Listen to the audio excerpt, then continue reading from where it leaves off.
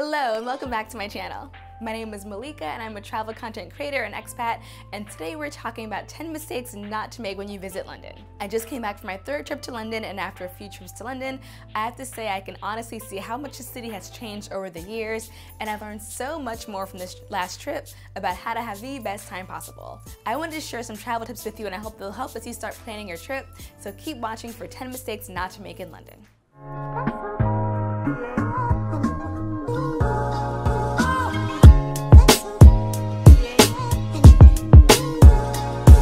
Number 1, not using the tube. If you're from a city where driving is common, you will need to let that go and just get on the tube. The tube is the most efficient way to get around London. It's clean, it's reliable, it's safe, and it's fast. London is pretty far spread out and traffic can get fierce, so taking the tube can really make it faster to get around town. If you are coming to London, make sure you get an Oyster card. It has a small surcharge of around £5, but it's going to save you a lot of time. If you buy individual tickets every time you need to ride the tube, it will actually be more expensive, and you waste a lot more time waiting in lines every time you need to get a ticket. Get the card and start with around £20 for a 3 to 4 day trip, then add more as you go if needed. And remember, you have to tap in when you get to the station and then tap out again when you leave a station. So do not be the annoying tourist fumbling in your bag looking for your Oyster card for 5 minutes when it's time to leave the station and people are rushing. And one more note about the tube, there is usually no phone service down there. Like, unlike the metro in New York or Paris, there is no phone service on the tube. So make sure you download your route, take some screenshots, because you won't be able to refresh and check while you're in transit. And if it's a long ride, download some articles for offline reading. But also don't over rely on the tube. A lot of the stations are really close together. Like, if you look on Google Maps, you'll see you can easily walk in between stops and save some money. And you can also take buses in London, which are really cool, the pretty red double-decker ones, and then you have the added benefit of seeing more of the city. Number 2, only looking at Airbnbs. Unless you're traveling with a big group, an Airbnb is not the move. I was traveling with 3 people, and it was significantly cheaper to get 2 separate rooms at a hotel than it was trying to find a decent Airbnb in a good, convenient neighborhood. I've actually never seen Airbnbs anywhere as expensive as the ones I saw in London. And while you can also occasionally find a hotel sale or get a discount code, there are never sales or discounts on Airbnb. To give you an idea, Airbnbs with 3 separate beds, because I'm too old to play bunk buddies on girls trips, in centrally located areas were topping $3,000 for a 4-night stay. But booking 2 separate rooms at the Bailey's Hotel in Kensington was literally only $1,700, so almost half. If you're planning a group trip, of course, the initial thought may be, oh, we all want to stay together, but keep your options open and consider multiple hotel rooms, something suite style or like a family style room, because it actually might be cheaper. Number 3, not using your coins. The British pound is a strong currency, and while your change can pile up and be annoying, weighing down your pockets or making your wallet bulge, make sure you accumulate those coins for a few days and then actually use them. In London, a pocket full of coins can be enough to actually get you somewhere or get you something. Like, in the US, a pocket full of change may at best buy you a cheap cup of coffee, but in London it can actually buy you lunch, a drink, or some souvenirs. It's also important to use up all your change while you're in London, because while you can exchange the dollar bills back, you actually can't exchange coins for other currency once you're back home. So be sure to use them as you're on your trip, or at least at the airport before you board your flight. And you may find a coin donation box at the airport, so if you didn't spend them, consider donating them. A lot of international flights will collect the coins and donate them to a charity, so if you didn't get to spend them before getting to the airport, you can find a way to donate them or keep them for a future trip to the UK. Number 4, only doing touristy stuff. London is full of some amazing attractions like the museum, the London Eye, and of course all the Harry Potter tours a Hogwarts fan could think of. But in my opinion, one of the most appealing things about London is the simple neighborhood charm. London is full of busy, bustling areas, but also has neighborhoods that are simply beautiful and are perfect for a casual walkthrough, and of course, photos. Enjoy high tea, take a stroll through Notting Hill, admire the houses. If you're going in spring, check out the wisteria that will be blooming everywhere and just be absolutely beautiful. Just really spend time enjoying the scenery and the quiet, charming neighborhoods. And of course, all that will be absolutely free, which is a huge plus because London is not a cheap city. If you do want to do a lot of touristy stuff, remember it will add up, it will be expensive. So consider getting a London pass. It covers entry into 80 of the biggest tourist attractions like Tower of London, the Shard, St. Paul's Cathedral, and a whole lot more.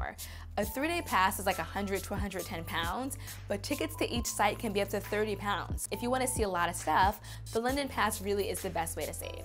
They also have periodic price drops and sales, so check the website frequently in the lead up to your trip, but just don't buy it too early because the price may drop. Number 5, not making reservations. In the weeks leading up to my trip, I started seeing tons of articles and posts on Instagram about must-try places in London, cutest cafes, speakeasies to die for, and restaurants with the most scenic views. And in almost every case, reservations were required and they started getting sold out closer to the trip. Be prepared to do some advanced planning and make those reservations. You usually can do so online, so don't worry about making international calls. And be prepared to put down a credit card for your reservations. Every place I looked at required a credit card to hold the booking. No one actually charged in advance, but they all warn you that they will if you don't cancel within a certain amount of time, usually 24 hours. And some will also charge a fee for changes to party size, like if you increase your number of guests or decrease that number of guests. So don't let that be a deterrent. Like, go to the restaurants you want to go to, just be prepared to plan. The ones I went to that required early reservations with a credit card hold were well worth it. Just remember to cancel a day in advance and be sure to get your cancellation confirmation via email just so you don't have any issues. And of course, if you don't care about going to particular restaurants or places that are Instagram friendly or have a great view, then whatever, it really doesn't matter. There are thousands of restaurants in London you can choose from. You will always be able to find some place you can walk into.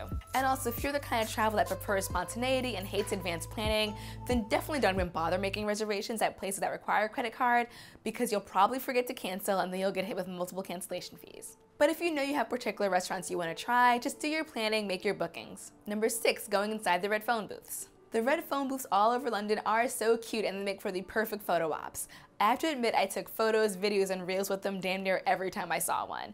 But do not make the mistake of going inside one because they are absolutely disgusting.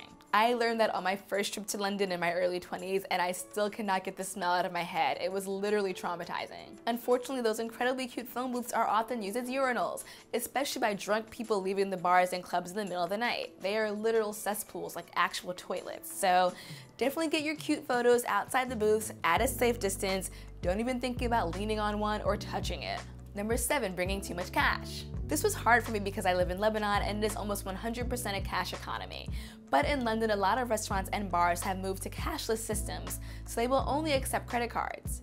We went to several places, usually the more trendy or bougie ones that were credit cards only. So using cards can be really convenient in so many different ways, but if you withdraw too much money from your travel budget, that can really throw things off. It's going to be tricky to find the balance, so think about the total you want to spend on your travel, like your meals, your incidentals, your going out, not the flight and hotel, and withdraw half of that amount in cash and then plan to use cards for the rest.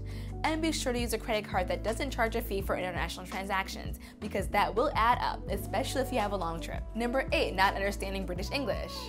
So obviously I'm American, my English is my native language, but there are a lot of little differences and intricacies about American versus British English vocabulary and slang. So remember things like pounds and pence instead of dollars and cents, or quid instead of bucks. If you're looking for the bathroom, that's the loo, or a toilet, it's a lift, not an elevator, and it's a bin, not a trash can. If you're waiting for something, you want to get in the queue, not in the line, and if someone asks, "Are you alright?"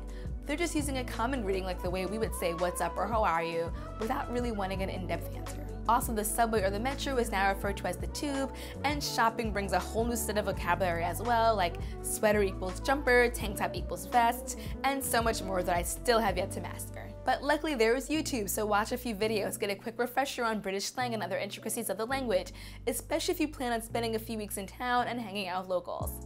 And definitely research proper pronunciation of the popular tourist sites that you want to see, because in many cases they are not exactly phonetic. Number 9, only eating British food. Okay, so if you are British, please don't be offended when I say that many travelers, myself included, do not exactly find local British food of any culinary interest. Yeah, fish and chips is good, I could definitely go for a warm shepherd's pie on a rainy day, but in most cases, British food will disappoint you. However, London does have incredible restaurants and a ton of options from various ethnicities, especially the countries that they were busy colonizing. The Indian, the Jamaican, the food from other parts of the Caribbean, even Pan-Asian and Filipino food will all be top-notch, so just get ready to eat to your heart's content. And even though I just dissed British food, sorry not sorry, I do love a good afternoon tea. I'm usually team coffee, but I generally don't drink it after like 1 p.m. and the hours of 2 to 4 are just perfect for an afternoon tea. Even if you're like me and you don't love drinking tea, the ritual and the experience is well worth it. British afternoon tea is stylish and elegant, the china is beautiful, the canapés and suites are delightful. They can be pretty expensive though, especially if you go to one of the fancy places that offer like a boozy tea with champagne and prosecco, but there are a lot of affordable options. So just look for places that offer a set menu instead of unlimited options, avoid anything that includes booze, or look for restaurants that even have like a cream tea, which is a smaller service than traditional tea. So instead of getting the big spread of sweets and canapés and tea sandwiches and all that jazz, you'll get your tea and some fresh pastries like scones with fresh whipped cream or clotted cream. If you want the tea experience without going overboard or just want a quick bite and some relaxation in between activities, cream tea is definitely the way to go. And number 10, not saving your receipts. I talked about this in my video on mistakes not to make in Paris, but it also needs to be said for London. London is an expensive city, and if you are shopping, be sure to get your VAT receipts and get to the airport early enough to get your refund. This mistake can cost you hundreds of dollars, so plan carefully, time your airport arrival, and save the physical hard copies of the receipts. Also, try to keep the things you buy in your carry-on suitcase because they may ask to see the goods while processing your refund. So that is it. Thank you so much for watching. If you enjoyed this video, please give it a thumbs up and drop a comment below. This is one of the videos in a series I'm working on about 10 mistakes not to make, and a lot of other places I've been or visited, like places I've been in multiple times and kind of a feel for this city. So let me know if you'd be interested in that series and what city you'd be curious about next. I have London and Paris in the works coming up soon. If you find this video helpful, check out some of my other videos and consider subscribing if you like what you see. Thank you so much for watching, and I'll catch you in the next video. Oh, and one last thing for London, obviously do not forget your umbrella and your rain boots. You will need them. That's a wrap. Take care and happy travels.